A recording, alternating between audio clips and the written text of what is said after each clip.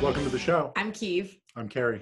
Today, we are very happy to be interviewing Gene Pritsker, a great guitarist and composer. And Gene once entered a competition, kind of like the British Bake Off, or the Iron Chef, where he had a few hours to write a piece for an ensemble he didn't know until he got into the room. Kind of like a British Bake Off when they're like, you have 2 hours to make, what are some things they make? That's the technical challenge. The technical challenge of British Bake Off, our favorite show. Did I say that already? Yeah. So we can't wait to hear about that. And how hard he works at composition every day. Let's welcome Gene Pritsker.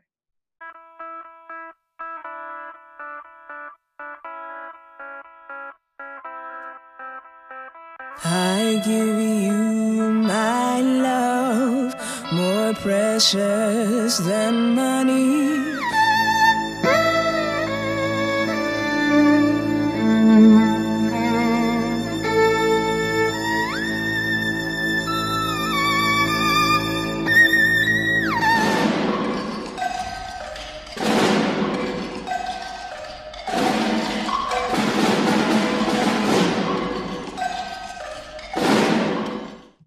What's that? Welcome to the show. Oh, shit, are we on already? Oh my God, we're gonna have to edit It's you already. live. It's lit. We've got to edit it as we go. Well, I'm glad I put my shirt on. I'm glad you put your pants on. You don't know that. You don't know that, sir.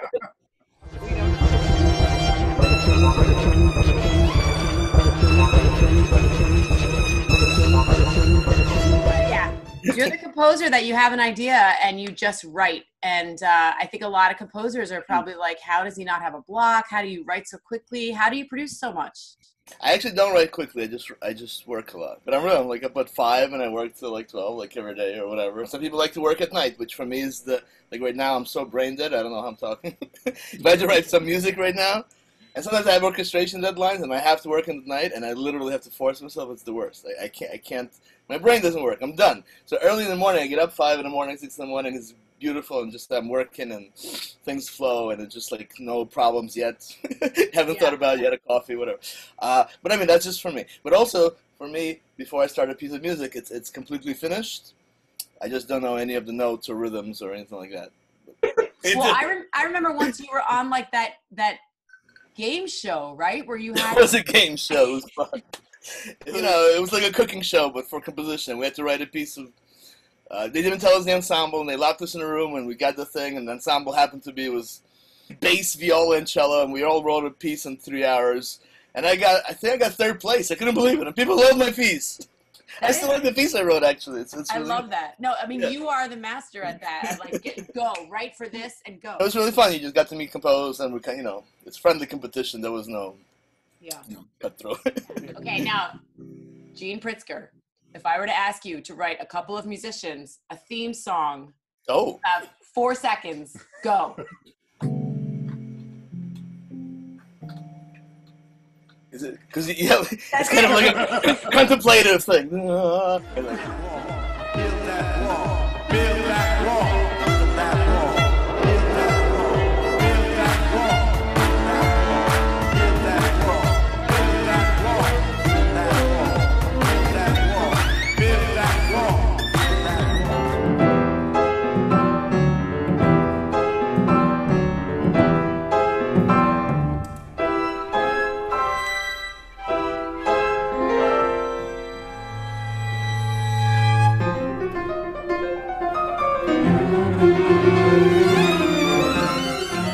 Like when you were Sebastian's age? Sebastian is his son, by the way. Yes, and he's 16.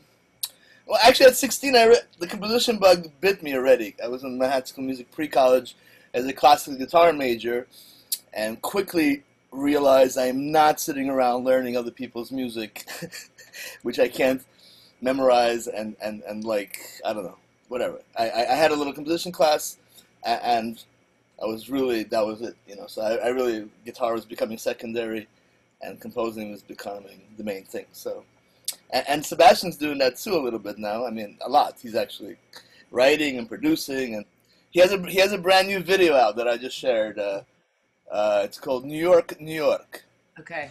But it's in Russian, and he sings in Russian with kind of Armenian beats. He's into Armenian music now, Russian, Armenian, the hip. Нью-Йорк, Нью-Йорк, любимый город наш, всемирный народ у нас с утра до вечера просто класс. Нью-Йорк, Нью-Йорк, Нью-Йорк, любимый город наш, всемирный народ у нас с утра до вечера просто класс. Нью-Йорк, Нью-Йорк. So you are not only a composer, but you also run a composers collective. So can you talk a little bit about what that entails and what that involves? So Composers Concordance has been around for 38 years. Produce about 30 plus concerts a year. Last year a little less because something happened. I'm not going to talk about it. And now we're trying to reschedule all those concerts. So actually we have already like 7 concerts booked for this first, and we're just at this point doing them at salons, like my friend Mark Kastabi's townhouse and a couple of rehearsal studios. There's no venues, so we got to do what we got to do. But we premiere over 100 composers a year, and it's a collective of composers that, well, frankly, that I like. Tell us a little bit about the Salon Series that you have going on right now. Yeah, so during the pandemic, nothing was going on, so we started a thing. We did 5 concerts called Social Bubble Concerts. I heard about this thing when my friend said, oh, there's these in New York social bubbles where people who know they're, not positive for COVID get together and drink. I'm like, well, let's take that to a concert level. So I would invite about 15, and I invited you once. You couldn't do it. 10 to 15 friends of mine who have been quarantined who are pretty sure that they're cool musicians. And we put a concert on for ourselves with like 15 cameras going at the same time. So we did like 5 of those, 4 of them at my friend Mark Kastabi's townhouse, and one on my friend Robert Ford has this beautiful roof in Wall Street. And we were on the roof. It was only 5 or 6 of us on the roof, and we played, and it was like the background of Wall Street. It was very nice. It was but now we're doing actually real concerts with real audience, even though small. So we just did one for like a 10-person audience, but with the band and the audience, we had like 25 people, and it was a nice party. It was great. 2, 3, 4.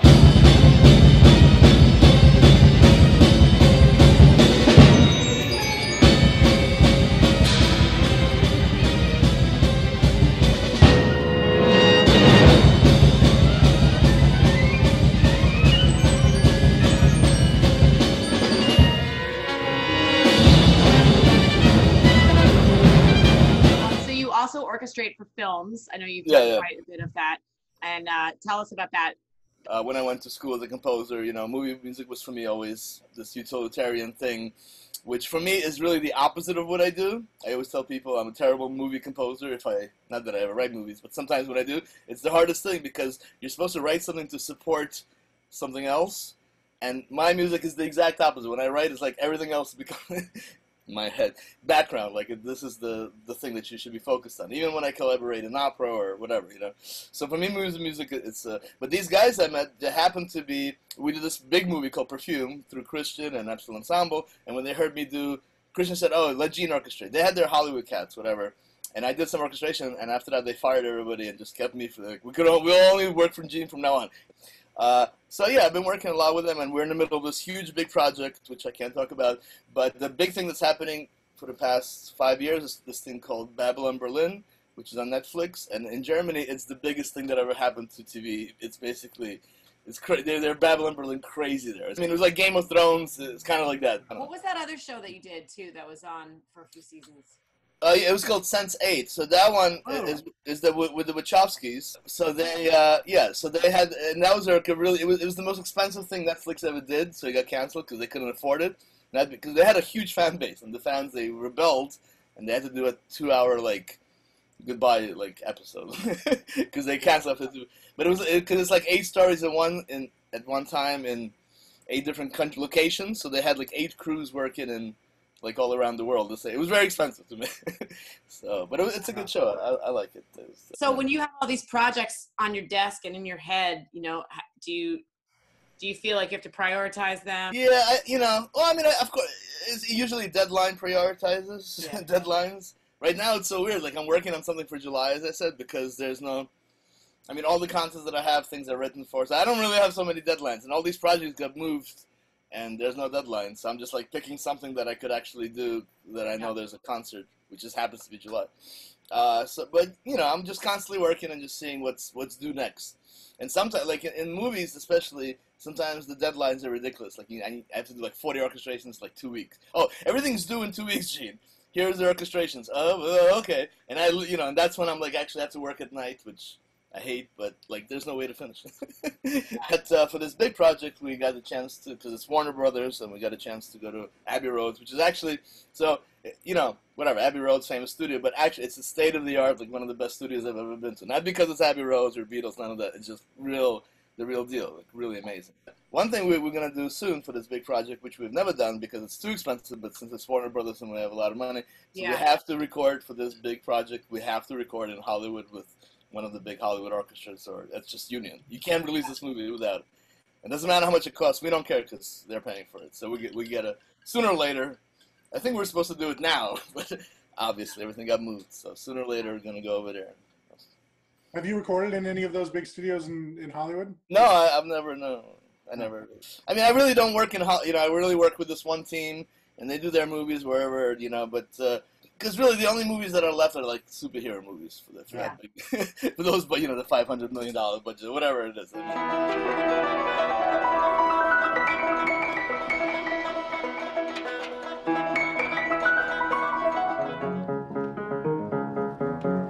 Den Körper befreit, vom Geist ganz allein, Venen unter Strom, Arterien aus Chrom, mein neuer Selbstsein. Cool. Thank you. You are the master composer. We're very excited to have you on the show. Thank you. I've been enjoying your videos. I've been watching them. They're great. They're very fun. All right, guys. Thanks. Thank you.